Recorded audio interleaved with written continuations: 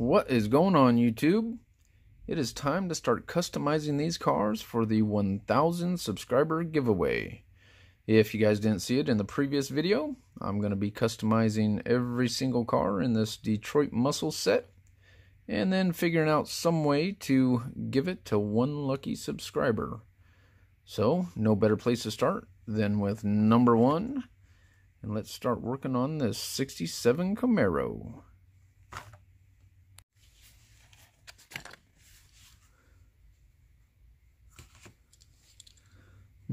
'67 Chevy Camaro. Gotta love these Camaros. Really like this casting. Not a huge fan of the paint, but I can appreciate the metal flake in there. That is kind of cool. But I think I can make it a lot better. Definitely gonna do a wheel swap. Yeah, we'll see what else. I think I have a cool idea for it. Not going to involve any decals, so we'll see how that works out. And should be fun. Let's get this thing all taken apart. I've used my 9/64 drill bit to drill out the posts, and this is ready to take apart.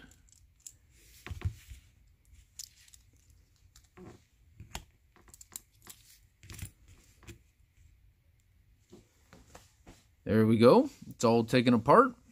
Before I start putting some citrus strip on here and stripping the paint, I'm going to sand down this clear coat quite a bit, as these brand new Hot Wheels, the clear coat is kind of tough for the citrus strip to get through, and it'll just speed up the process quite a bit. And I'm not going to be using these wheels, so let's go ahead and get them out of there. What I do, I just use this little pick, get underneath them, and they come right out. Most of the time they come right out. Works a lot better on plastic frames like this one. If this is a metal frame, good luck getting any wheels out of them. They are a pain to get out. I've gotten a few wheels out of some metal bases, and it took wire cutters and all kinds of stuff. So anyway, there we go. Let's get this build underway. To scuff up this clear coat, I'm just using some cheap dollar store sandpaper. I think this one is 240 grit, so it's pretty aggressive, but that is what I'm going for. You're not going to mess up any of the casting right now anyway by going over this with a pretty aggressive sandpaper. All I'm trying to do is cut through that clear coat a little bit to help the citrus strip get in there and penetrate the paint, and so it can start lifting it off the car. I've used the citrus strip on some newer cars without taking this step, and it has taken a really long time for the citrus strip to get through there and start taking that paint off. I think that's good enough for now. Time to get the citrus strip on there. To apply the citrus strip, I just use a small brush. Smaller the better. I think a smaller brush helps get the citrus strip down into the little details of the car. But you definitely don't want to use an expensive brush for this, because the citrus strip will ruin it eventually. So if you're going over and buying $30, $40, $50 brushes, this is not the job for it. This is a 25-cent dollar store brush. Looks like we got a really good coat on there. Time to just sit back and let the citrus strip do its job. It is looking mighty nasty, so it is time to get this green paint off there. The citrus strip worked really quickly, and I'm sure sanding it helped out quite a bit.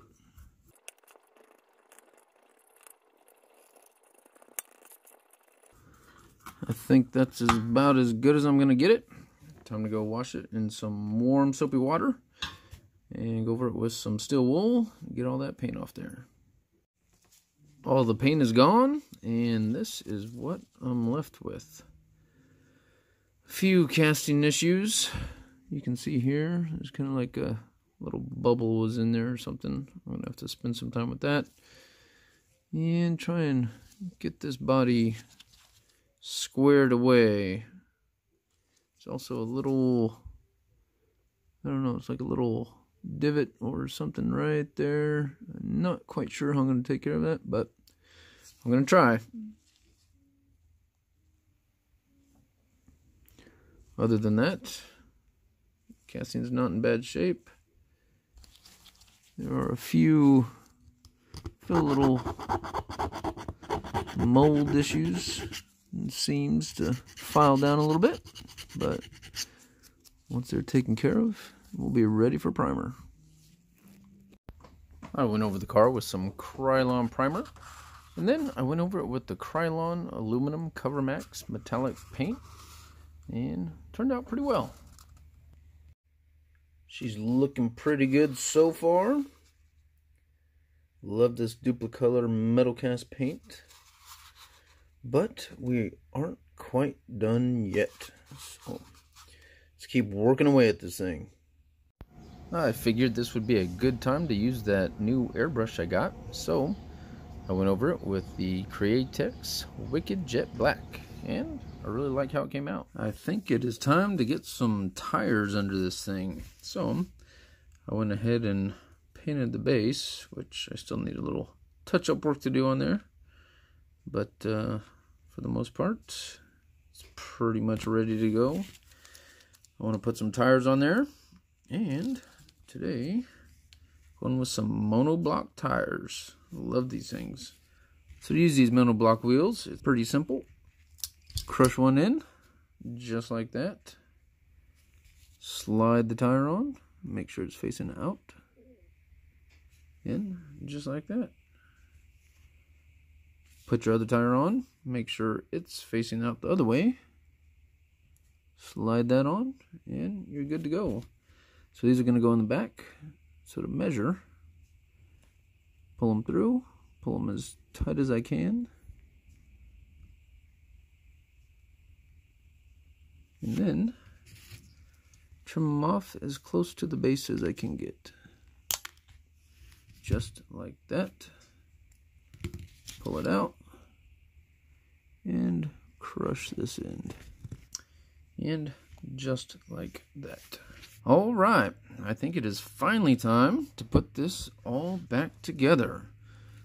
So I got my base all painted up. It's looking all good. Got the monoblock wheels on there.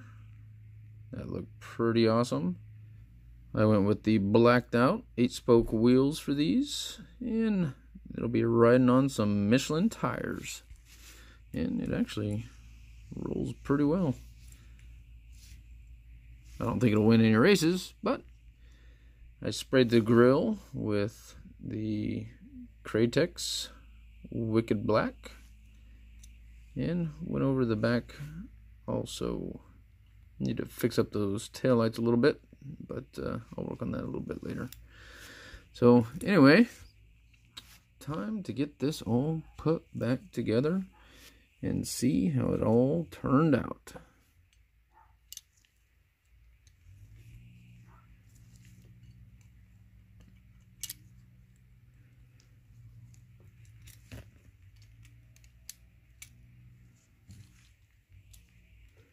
As usual, using the 2x56 button head screws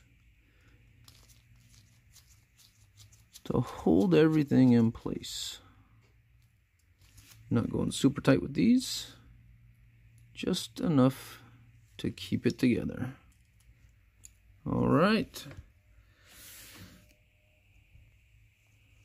Now it is time for the moment of truth. Let's see how this all turned out.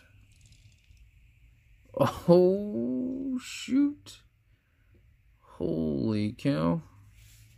Check that out. This thing turned out really, really nice. Check out that black paint. Not too bad. Not too bad for a first-time airbrusher. But holy cow. I think the wheels on there look pretty sweet. Oh man, I am really pleased with this one. So this will be the first car in the Detroit Muscle giveaway. I think the next car up will be the 68 Nova. So there you go. Let's take a few photos of this, see it up close, and see how it looks. So the more I look at the car, I kind of noticed that the edge between the black and the blue wasn't quite as sharp as I wanted it to be. And I couldn't figure out why this happened. When I put the tape down, I pressed it down, made sure the edge was secured on there as tight as it could be, and just couldn't really figure it out. And then I looked at the roll of tape that I used, and apparently I had set it down on the workbench, and it collected a bunch of dirt and grit and grime on the edges of it. So when I taped it down, that grime and everything was on the edge of the tape, and didn't let the tape secure to the car as well as it should have, and created kind of a ragged little edge there. But looks like I'm gonna have to get some new tape. So there's a decent chance that I will repaint this, but overall though, besides that, I think everything else turned out really nice, and I do like the way it looks. The 1967 Chevy Camaro is a car that is near and dear to my heart. I've had the opportunity to own 2 of these in my lifetime, both of which when I was a much younger man, but they were both great cars. I had a blast with both of them. Neither one was a show car or anything like that. They were definitely drivers, and I had to wrench on them a little bit to make sure they got down the road, but that's what it's all about, man. These muscle cars, keeping them on the road, and there was nothing better than hearing that 327 open up and rip a light. But anyway, let me know what you guys think in the comments down below, and we will see you on the next one.